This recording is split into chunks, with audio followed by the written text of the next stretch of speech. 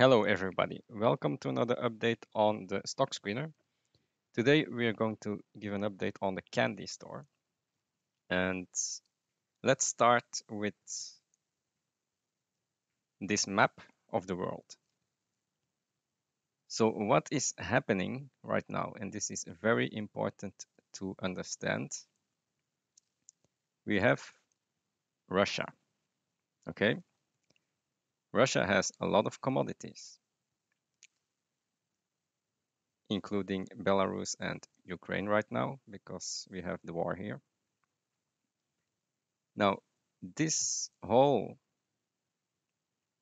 you can say, continent is now being excluded from the rest of the world. So that means that all of these commodities cannot be exported anymore, right? So you have the West and you have the East. In the West, you are going to see huge inflation and skyrocketing commodities.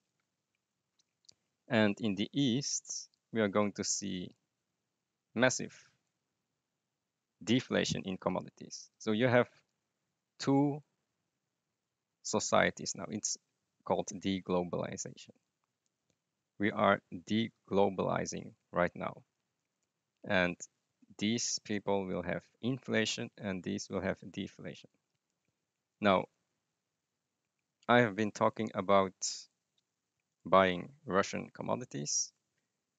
So all of these commodities will be increasing for the West and probably decreasing for the East. And the East is not only Russia, it's also China. Very important.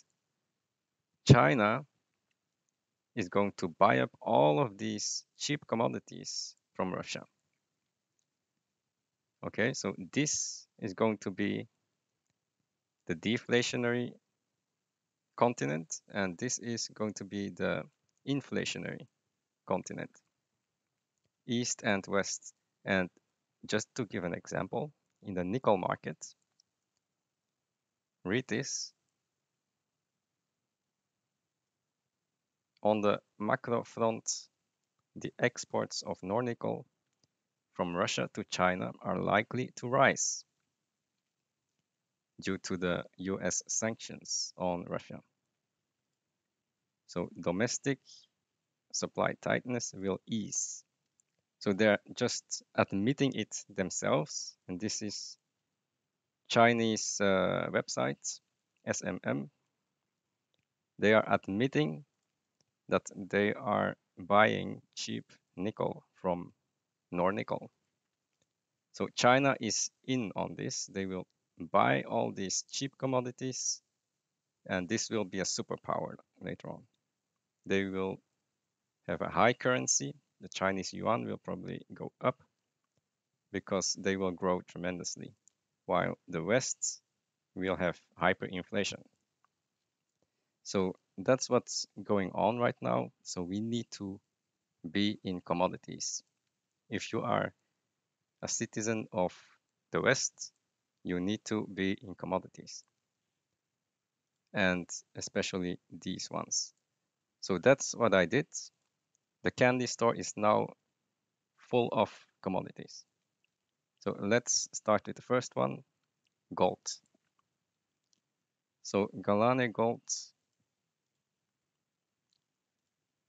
is actually doing pretty well. It has been going up, not by a lot, but they are doing well. And we will see what the valuations are right now. So gold has been going up to 2000, and you can see the gap is increasing. So I expect that Galani gold will double and triple in the coming year. So that's going to be rising. So the next one is Goodfellow. That's a new one. very cheap valuations. And did you know that Russia also exports timber? So lumber has also gone up lately. You can see that here. It's going up. So Goodfellow will probably have a very good business. Let's take a look at the valuation. Market cap 80 million, trading at half book value, PE of 2. Equity is rising, so I expect that this company will keep on going higher. So that's another commodity that we have. Relic Health, that's not a commodity, but I keep this one to have a balance in the portfolio. I think this is a risk-off stock because it doesn't matter if oil goes to 250. It doesn't matter if the dollar crashes. Relic is just going to onboard patients and revenue will rise.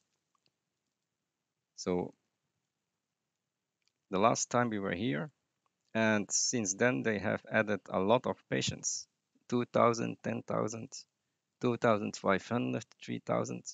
So now we are almost at 400,000 patients potential. And with these calculations here, you can see that the price to EBITDA potential is 1.5. So there's a lot of upsides.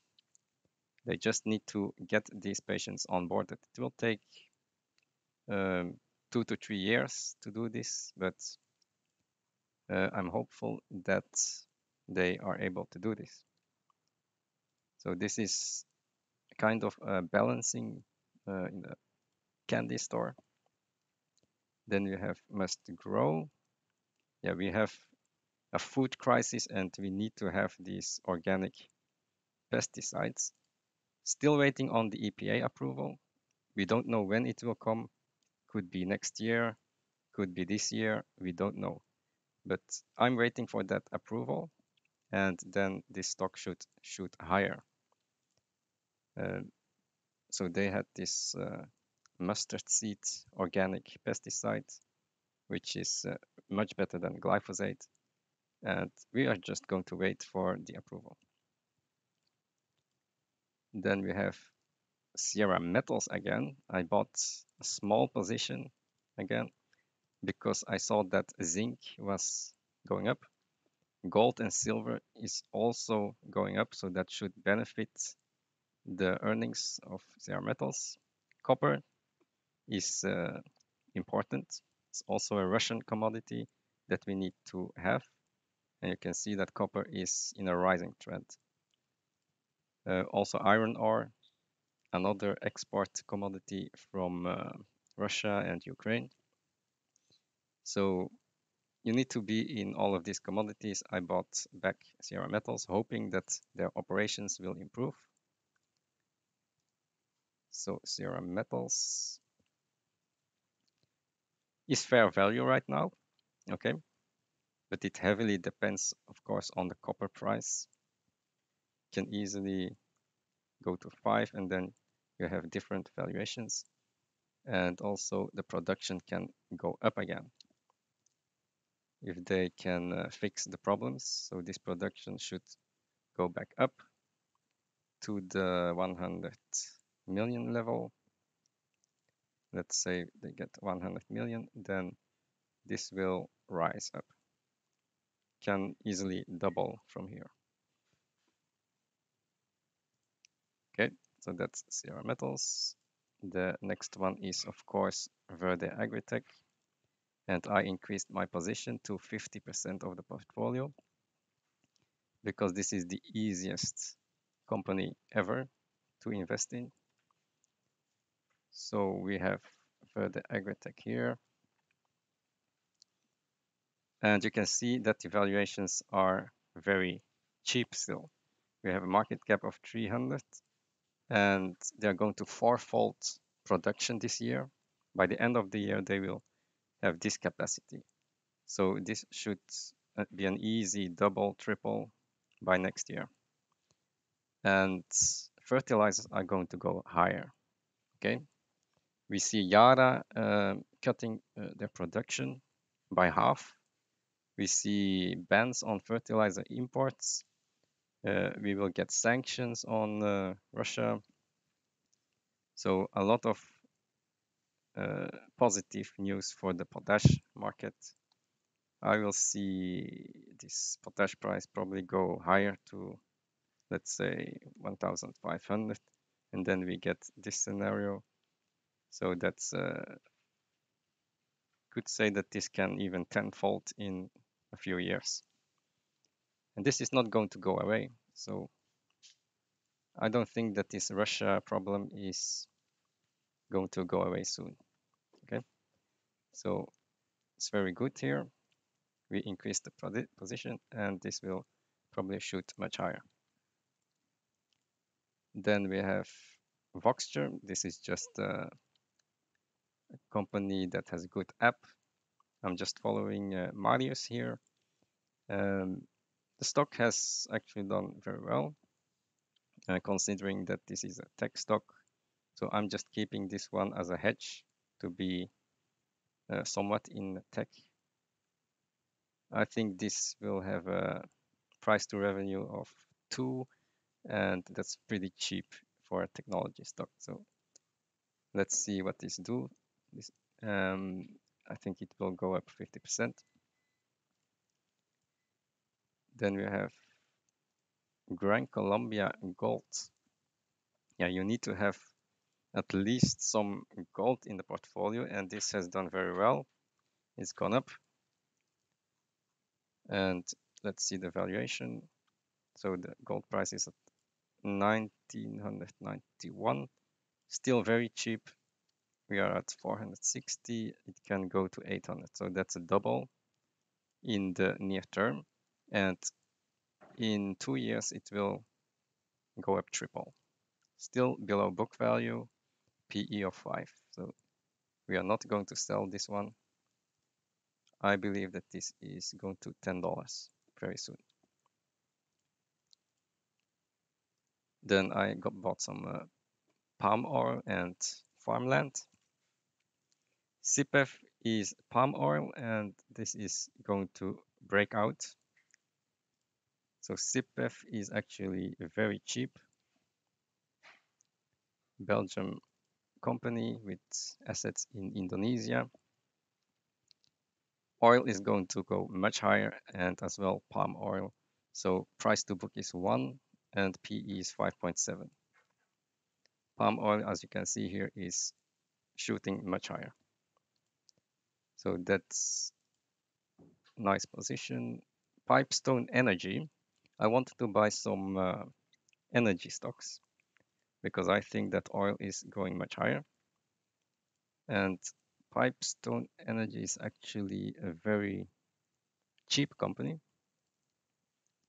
It has a PE of 6.5 right now, price to EBITDA of 2. And you can see here production is going to rise. It's going to rise. We are now in 2022, 32,000 barrels of oil equivalent per day, and this is going to go up 20% per year. So good future. We are now at 110 oil. So by next year, we have a free cash flow of around 300 to 400 million. So price to free cash flow is around 2. Very cheap. I think this can double, especially when oil rises. And I expect oil to rise a lot. Next one is Sigma Lithium. Still think that lithium will go up. And Sigma Lithium has made an all-time high recently. Let's take a look at the valuations. So spodumene went up to 2,700, so it keeps on rising, and this gap is increasing. So Sigma Lithium should really start rising now. It's now already a gap of 1.5 billion, so this should double easily. Okay, we are just going to keep this position, and I expect this to break out soon. Alphamin. Alphamin has also made a new all-time high. And yeah, let's take a look at the valuation.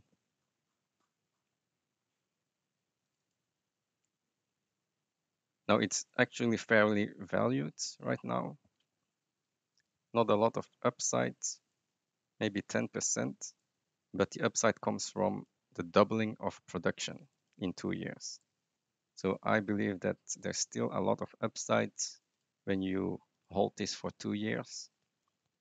They are going to expand production on the south zone. So this is the south zone, and they are operating in the north zone right now. They just released a PEA, and it looked very good. So we're going to keep this. It's fair value, okay? So PE is 10, but there is upside later on. Then we have Capstone Mining, which has also made all-time highs. So all of the candies in the candy store are doing very well. Let's take a look at the valuation. We are fair valued, but of course still waiting for the doubling of production, which will come in 2 years from now. So there's still a lot of upside. I'm just a bit worried about the copper price right now because we are going into recession. So on one hand, you have the recession that will push down copper, but on the other hand, you have Russia that is not supplying copper anymore. So copper can be very volatile right now, but at least Capstone has a lot of production growth to come. So I expect Capstone to keep on rising, and it's doing that right now. So that's copper. And then the last one is Eramet, which I recently bought because we need to have nickel. Nickel is extremely important with Nornickel being sanctioned. So you can see Eramet is on an uptrend and is leveraged to nickel. So this is the highest leveraged company to nickel outside of Nornickel, and it's fair valued at the PE of 7 and price to EBITDA of 2.6. And you can see here, this was the EBITDA for 2021. Now you need to know 2021, the nickel price was around $17,000 per ton. And today it is probably already 20-30% higher, 40% higher. Okay, so this spike will probably go back down to here, but it's still 30-40% higher than last year. So that means that turnover will be 30% higher, 40% higher, and that means that this year is going to go to 400. Revenue goes up 40%, but the costs will be the same. So that will be around 400 EBITDA, and EBITDA is around 1.5 per year, so that will go to 2 billion. So that means that price to EBITDA is around 2. So that's very cheap, and it is leveraged to nickel outside of Russia, of course, in Indonesia. So that's the candy store. Small updates, and we need to be in commodities right now. Okay, and I'll see you in the next video. Bye.